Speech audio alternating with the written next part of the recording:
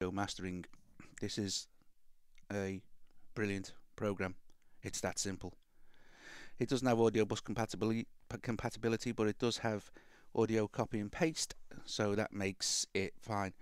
It's an elegant, functional program. It sounds great. It has all your mastering controls on one screen. So you have your EQ, your harmonic saturator, the stereo imaging, and your compressor. It's a compressor limiter with a ceiling, and it's very, very, very good. If your input wave file or MP3 or whatever, because it understands it will read lots of different file types, is too loud, you can reduce the input here and do lots of things. So just a quick look. This is the file thing. I've got a few things set up here to play with. I use audio copy and paste, so if you've got some tracks and things, you can audio copy and paste them all in and master them all. It shows you the waveform. These are your controls and these are your settings. So it's very, very, very simple to use. It has presets set up for rock, pop, dance, easy listening, vocal, ambient, electronic, drum and bass. So it's a good place to get started depending on what type of music you're doing. And it has these user presets here. What this is great for is when you've finished a song in, say, Cubasis or Beatmaker or Auria, and I mean Auria has some fantastic mastering plugins itself, but if you're not using that, this will give you a very simple interface to make a very smooth, polished track. So this first thing we're going to listen to is a track that me and Joe recorded a while ago on hardware equipment. And first of all, this is the sound of the track with nothing added at all. Okay, so we'll just quickly play.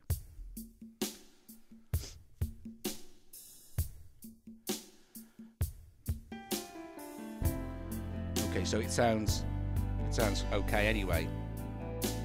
I played with this for a little while yesterday and set up a preset here, which I'll just drop in. There's a place where I go sometimes when I get low, when no one can reach me, I can be on my own. The thoughts in my mind, and we'll drop back out. just keep coming all the time. I need somewhere to shut out the chaos of my life. It doesn't mean I don't love you or want you. Waveform tracking is super smooth. You give life meaning, of that I So we can drop between, no glitch. but what I'm missing, I can never regain. The innocence of you. Let's have a play. And its immortal games. Times of no consequences or of any doubt. The only thing to We can saturate harmonics. 3 plus 5, 3 plus 5 and 7.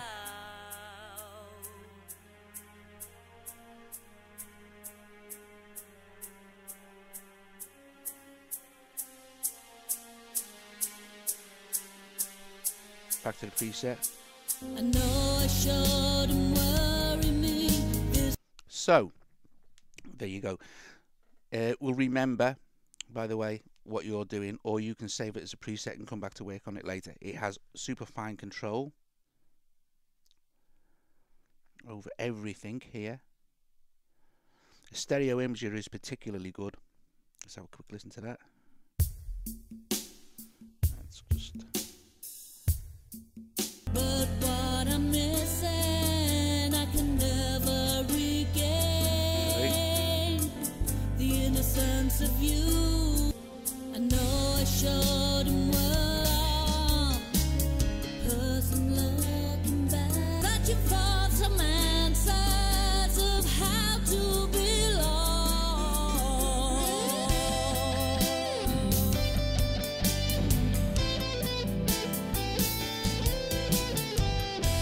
Lovely jubbly. Quick blast of some of the presets.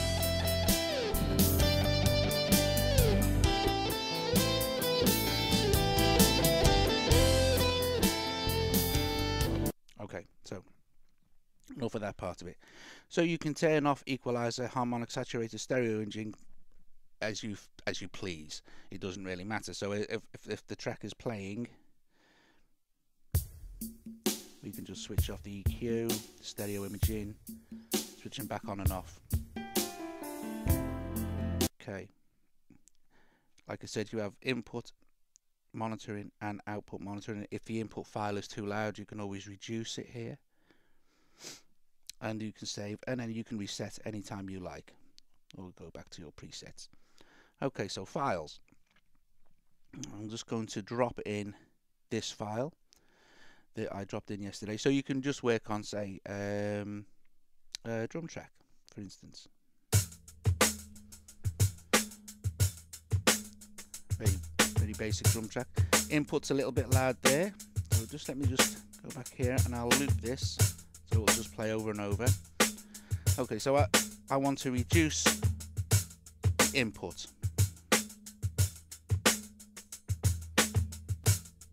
Okay, so our output now will be a little bit more controlled. I don't think we need to use any compression there, but if we wanted to, we'll switch the maximizer on. Set a ceiling of that, minus 0.4 dB. Quite nice. And we'll have it as a fast, because it's for drums. Switch the EQ on. Let's take out some of that mid-range, because it sounds a little harsh.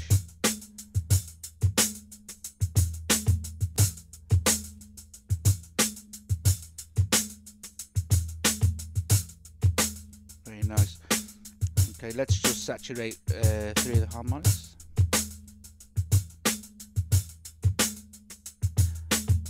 And pull up the stereo at the top end.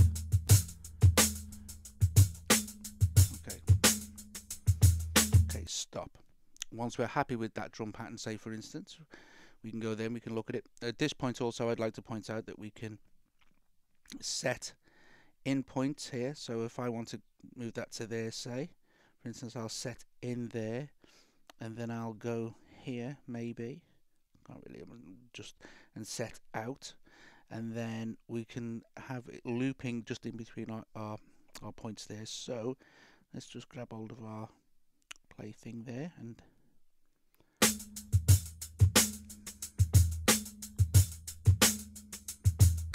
so we could take that now and we could just process. Once we hit process, it will give us lots of choices. Now, process area in between the mark in and mark out. So yes, just let's process that a little bit. We can output the file bitrate at either 16 or 24. This is going to please a lot of people, I think. Dithering is enabled, and our output file format, we can choose WAV, AIF or MP3. Okay, input file formats, you can import loads of different ones.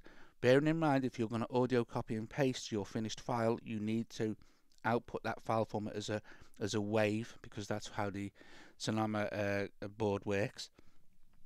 So if you've imported an MP3 and you want to get it onto your audio copy paste, you need to convert it to a WAV, which is very, very handy. So once we've set up what we want there, we just press process. And we have well, that was very fast, processed really quick because it's a short file, but there is a percentage thing here that tells you how you're going. So this is our processed file now. Okay, now if we loop it just to see how it sounds, because we can make further adjustments if it's not right. Okay, stop. And it will be here automatically in our it's an audio elements file, and it says final blah blah blah, which we can then rename. And then if we wanted to, we just can select our file and audio copy the file to clipboard. Okay, and it's done. So you can go into Cubase, Loopy, wherever, and carry on with the work. Okay, so let's have another quick. So this was a track I think it was just a drum pattern I imported from from Loopy. So let's just have a quick listen to that.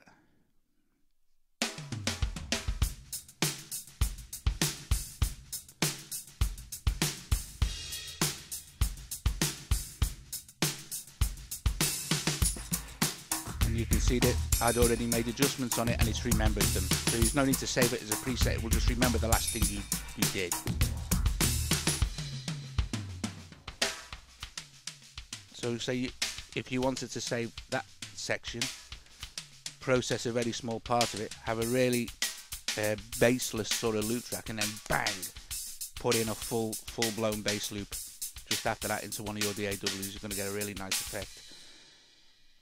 Okay, so we'll just stop that, play it again. Okay, so cool.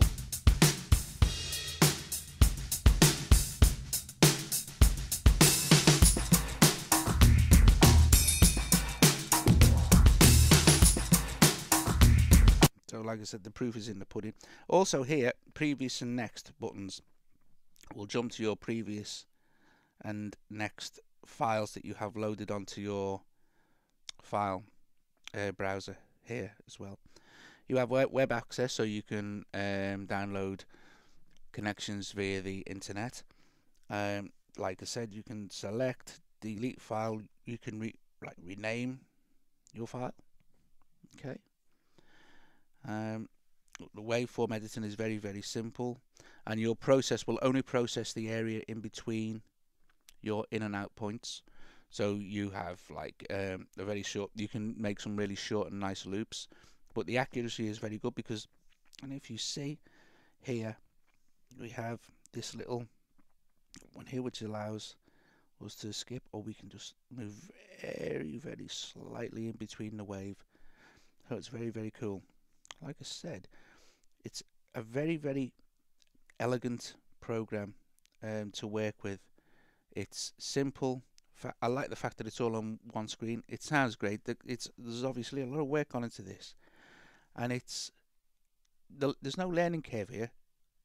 The only learning curve is learning about like how to master a song properly, or master your tracks properly, or do something like that, which is an art form in itself. But it's a great way to learn and to practice and play with sound and EQs and stereo images. I particularly love the stereo imager. It's so good.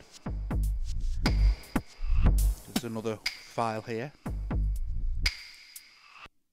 Okay, so I'll have a look on that waveform there, and I want to loop. Oh, also you can fade in, fade out, choose the amount of time it fades in or fades out between the markers.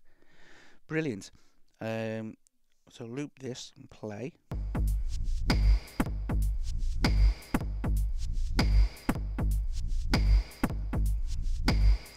I'm going to move this over here. What I'm going to do is set the in point at the beginning, and then take that to the end and set the out point. So we've got the whole file. And I want to just play with some stereo imaging. Excuse me, I forgot to hit that there.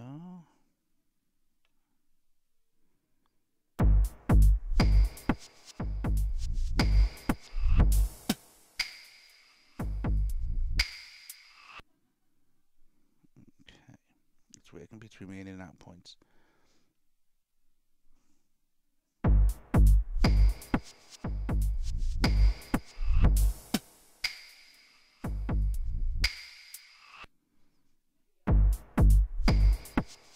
Mono or stereo, choosing where.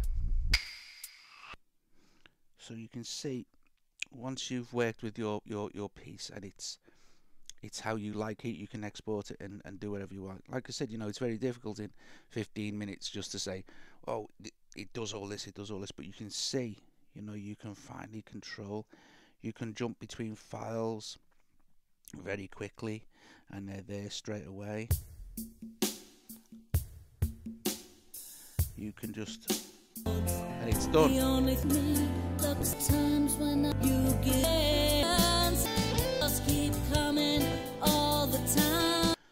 So this is an iPad 2, 16 gig. So you know it's your basic general processor. You can see there was no glitching, no problems there. Everything is so, and also it's, you know, you can do your multi-touch things, no problem. So anyway, guys, that's audio mastering, a sort of a general overview on the iPad 2. Okay, hope you guys found this useful. Later.